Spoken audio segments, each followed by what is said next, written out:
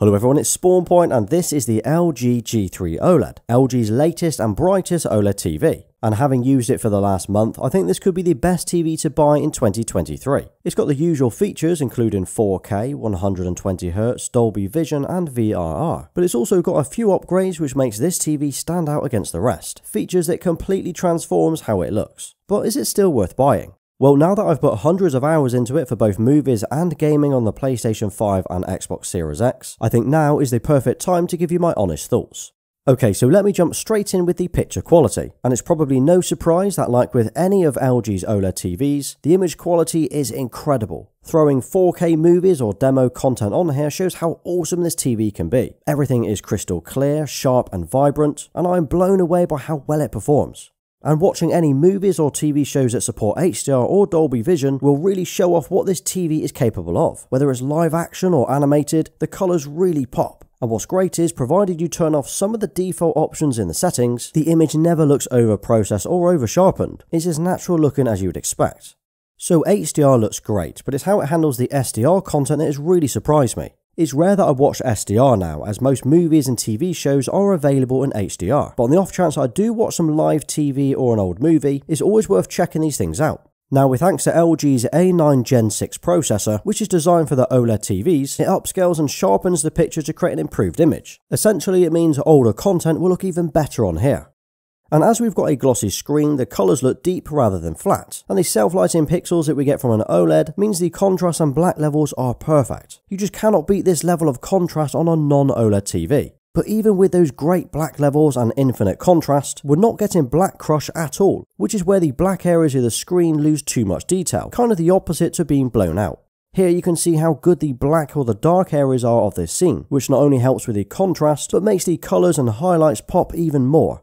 Now, usually one of the biggest issues of watching an OLED in a bright room or during the day is the reflection handling, especially in those dark areas. And that's due to two things, the reflections of the mirror-like screen and the brightness levels. Well, with the new OLED Evo panel, both of these have been improved, so much so that this has completely transformed how it looks, and has genuinely made me excited about watching it day and night. The reflection handling on this TV is the best that I've ever seen. I mean, coming from an LG C1 that I had before, it was like a giant mirror. But LG's OLED Evo panel has some crazy anti-reflective coating that I don't think I've ever seen on their TVs before. It's not matte though, it's still 100% glossy, but it's got a super dark tint to it that helps with reducing those reflections.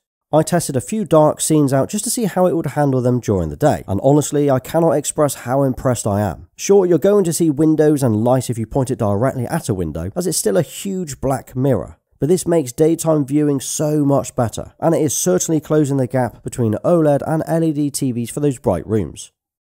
But there's something else that's different about the LG OLED Evo panel this year, and that's the new Brightness Booster Max. This is one of the biggest changes that we've seen.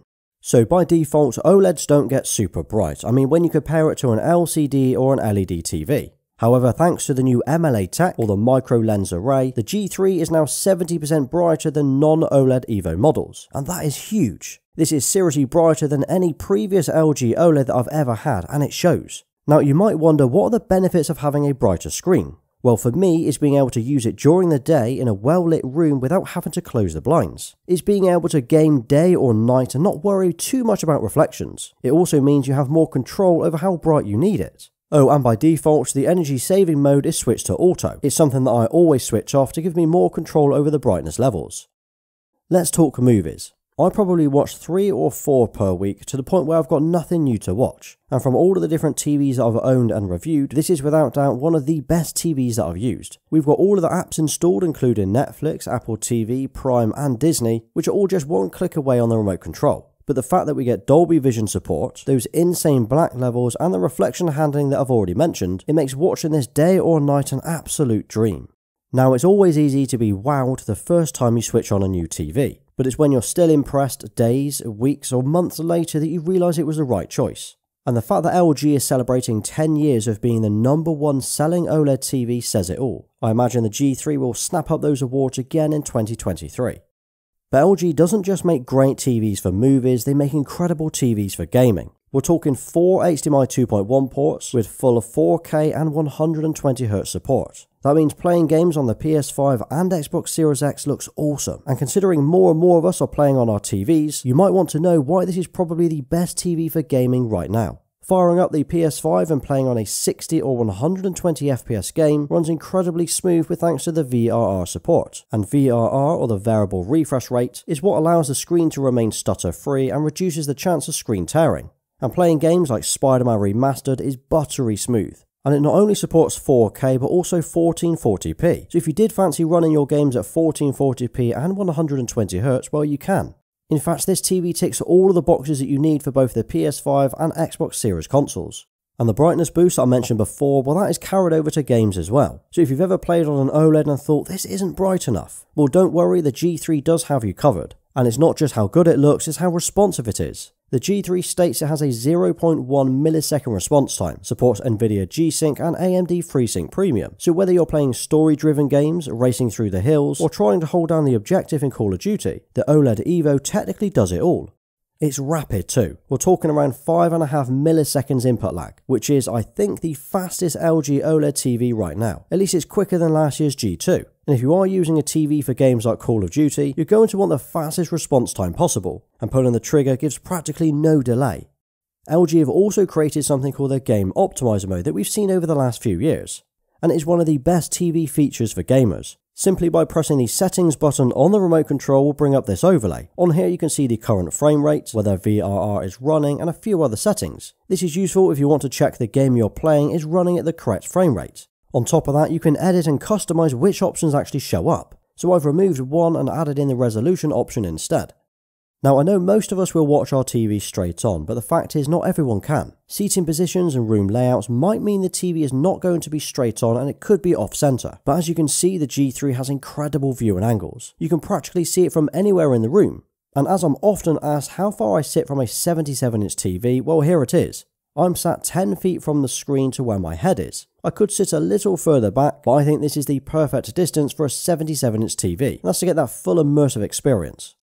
So most TVs look the same these days. They typically have thin bezels and borders and generally look pretty clean. Well, the G3 has the same ultra thin bezels, which gives it that floating look. But it's also got a nice brushed metal frame. So around the edges, instead of it being black or plastic, it looks a little more stylish.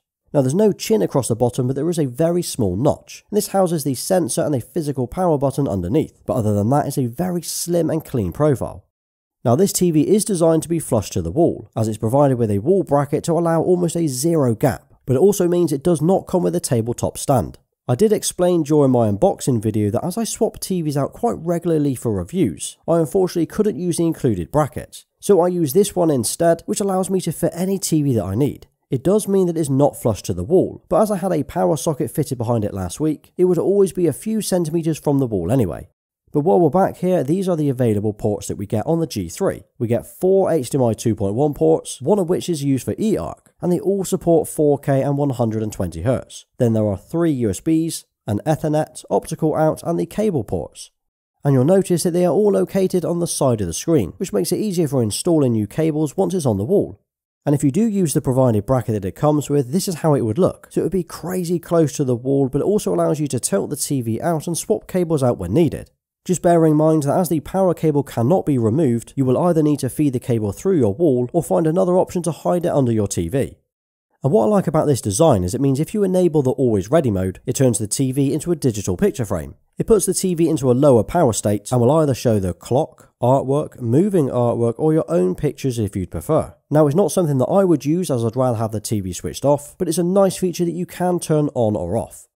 So the OS, menus and interface have had some nice improvements for 2023. So WebOS 23 takes what we saw last year and adds a few new features and functions that I think have improved it overall. Now when you press the settings button on the remote control, we get this quick card instead of jumping straight into the full settings page. We've got things like the picture mode, brightness and contrast, along with a few others. But not only that, you can edit this screen to display the buttons that you would rather see. So you can add or remove any of these from the list. Of course, we still have the full settings menu too, so in here we can tweak and control exactly how the TV performs, from brightness to colours, clarity and all of the image processing features you may or may not like. Another new feature that we've seen added is the AI Picture Wizard. What this does is it gives you a selection of pictures to choose from, essentially asking which one you prefer based on the colours and the style. It then gathers that information and creates a bespoke picture mode just for you. It's a pretty cool feature for anyone not sure which mode to go for, although I always come back to the ISF as well as the filmmaker modes. Pressing the home button brings us to this screen, a place where all of your apps and trending TV shows are displayed. And it's great to see that LG have optimised it this year, as there's no lag at all when you're scrolling or navigating around. Across the bottom we have this same app launcher for things like Netflix, Disney and Apple TV, and the order of these can all be edited as well. Then there's the home screen where all of the available inputs, smart bulbs and gadgets will show up. And as this TV does support Matter, the new smart home standard, it means it will communicate more easily with future smart home devices as they launch. Now, it's far too early to talk about burn-in or image retention on a brand new TV, but there are some OLED panel care settings that are worth talking about. Under general settings, you'll have access to the pixel clean-in to check and adjust each pixel, screen move, which very slightly moves the screen regularly, and logo brightness. This dims the logo on channels that you regularly watch, things like the news and kids channels. Once again, we get the picture-in-picture mode, which works quite well and allows you to either display two screens side by side or one inside the other. You could have an HDMI input on one side, like I have Sky Stream on the left, and YouTube or another app on the other side. Unfortunately though, it's pretty limited, and you can only have one HDMI on at a time, and only certain apps seem to work. YouTube is fine, but I couldn't get any of the streaming services like Netflix or Disney to work. It also supports AirPlay, so if you're using an iPhone, iPad or Mac, you can share your screen or photo library from your device straight to the TV. And as for the remote control, we've still got the Magic Wand. Now this is a feature that I actually use and like, so I'm pleased that we've got another year with it. It makes navigating around, especially when you're using the browser, so much easier. Essentially you get a cursor on screen that you can wave around with a remote control.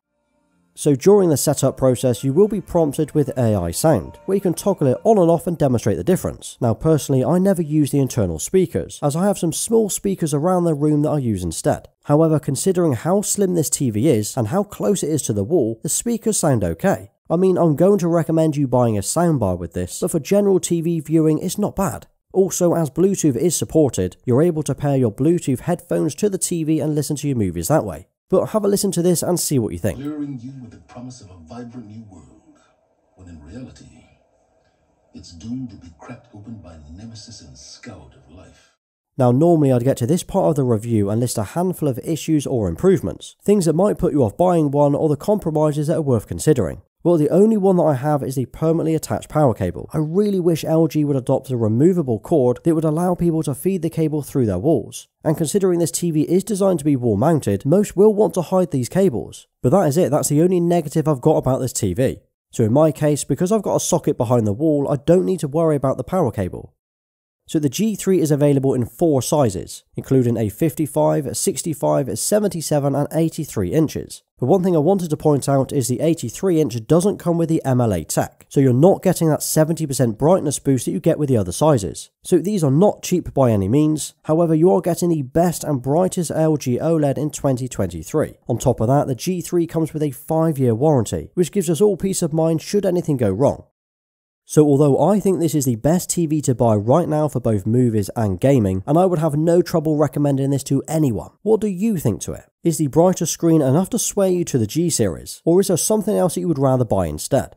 I have dropped a link below if you'd like to check it out along with the prices. And if you wanted to know more about LG's 10 years of basically being the best OLED TVs to buy, just search on Google for LG OLED to read more.